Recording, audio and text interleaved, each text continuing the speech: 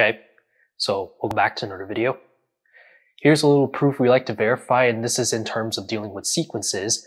So we have that we let a sub k, a partial sequence, be a sequence satisfying the recurrence relation. We have that a sub 1 is equal to 3, and we have that a sub k plus 1 is equal to a sub k plus 2 for k is greater than or equal to 1. We want to show that the following inequality holds true for all natural numbers n. So we have, in terms of a product, 1 minus 1 divided by a sub 1 times 1 minus 1 divided by a sub 2. Keep going all the way up to 1 minus 1 divided by a sub n is strictly greater than 1 over 3. So if we're dealing with sequences, of course, it's always good to play around with these numbers and add more to the construction. So again, we're given a sub 1 is equal to 3. So what about if we want to consider making numbers of a sub 2, a sub 3, and so on and so forth, all the way up to a sub n. So that's where we need to analyze and make the observation of these numbers. And then eventually what we can do is using that recurrence relation of that observation such that we can actually replace this with a different equality that eventually what it comes down to is that indeed that this will work, that it is going to be greater than or equal to 1 over 3. So with all this in mind, so let's actually just start off with creating some numbers of our sequence. So let's first write out our given. So a sub 1 is equal to 3.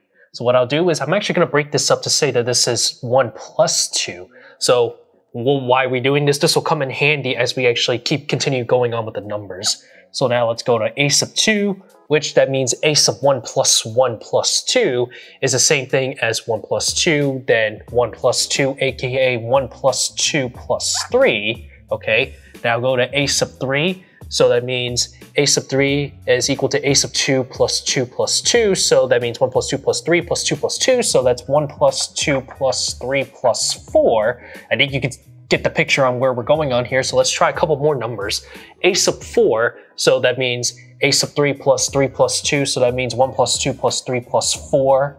And then put that together, plus 5. Okay, that's good. So far as we analyzing, it's the sum of the n natural numbers. Let's go to one more, a sub 5. So do the same thing. So this is a sub 4 plus 2. So 1 plus 2 plus 3 plus 4 plus 5. Okay, so we're getting the picture here. So let's actually go on all the way up to a sub n. So we can actually see that this is actually in the term of a partial sum.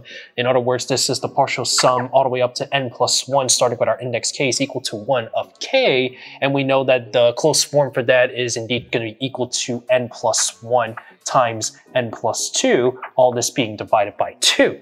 So with this, now let's actually just substitute this back into over here, as we can see that this actually forms a nice little construction for these products.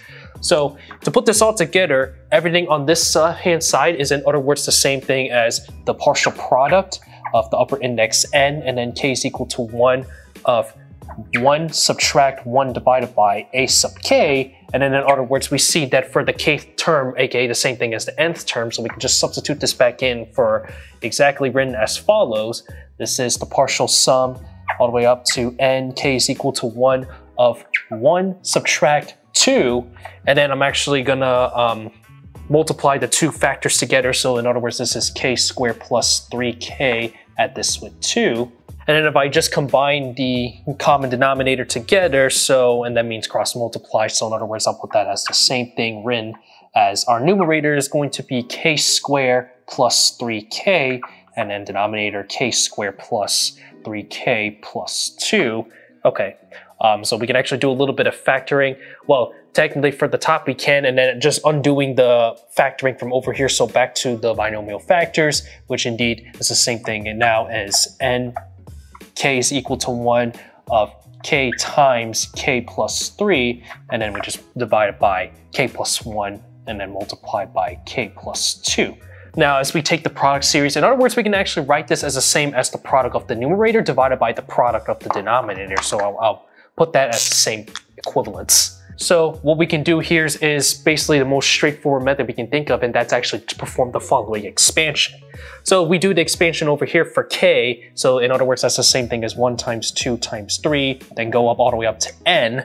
And then now we just multiply this with the product of k plus 3, so pretty much it starts at 4, and then times 5, times 6, all the way up to n plus 3. Okay, so that's our numerator, just like that. So now we just do the same thing for the denominator. So giving us now just 2 times 3 times 4, all the way up to n plus 1. then multiply with the k plus 2 expansion that starts from times 3 times 4 times 5, and then ending it off with n plus 2. So you'll notice that everything is in terms of products, the natural number specifically, but what's nice is that this is actually, again, the same thing as written as the factorial. So we know that 1 then times all the way up to n, that's just going to be n factorial. However, we have an n plus 3 going up, starting from 4 to n plus 3 of that product. So of course I can write that as n plus 3 factorial, but we're missing the terms for 3 times 2 times 1. So you just perform that division again, and that'll yield us with divided by 6. Do the same thing from the bottom. It's just the same reasoning. This is just n plus 1 factorial. Don't worry because it's just times 1 and it's not included, but that's okay. It's still the same thing. Do the same thing for n plus 2 factorial, but we're missing the 2 times 1 that just performed that division, so it's just n plus 2 factorial and then divided by 2. Then in other words, if we just simplify everything out, we have the 6. I can factor out from that denominator, so it's 1 over 6, and then divided by 1/2. Perform that multiplication together slash division with fractions, then that'll just give us 1 divided by 3, and then that leaves us now with the following.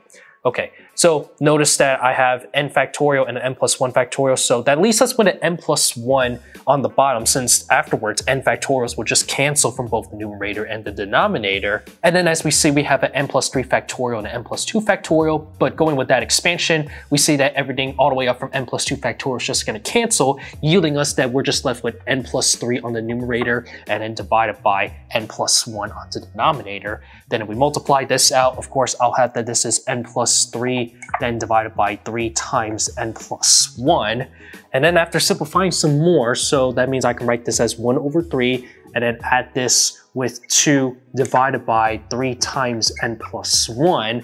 And what's nice is that indeed we want to show that this entire inequality, well, from the left-hand side is greater than 1 over 3, which we did. This equality is the same thing yielding to here. And so I can create this bound saying that the left-hand side is indeed strictly greater than the right-hand side for no matter what natural number n, since it's always 1 over 3, and then add with some fraction, it's always going to be greater than the right-hand side, which actually indeed just completes the proof, and just like that. So therefore, the left-hand side, 1 minus 1 over a sub 1, all the way up to the product 1 minus 1 divided by a sub n, which in other words, we write this in terms of a product. So here is the same thing yielding to here is indeed strictly greater than 1 over 3, which completes the proof just like that. So yeah, that's pretty cool if you ask me.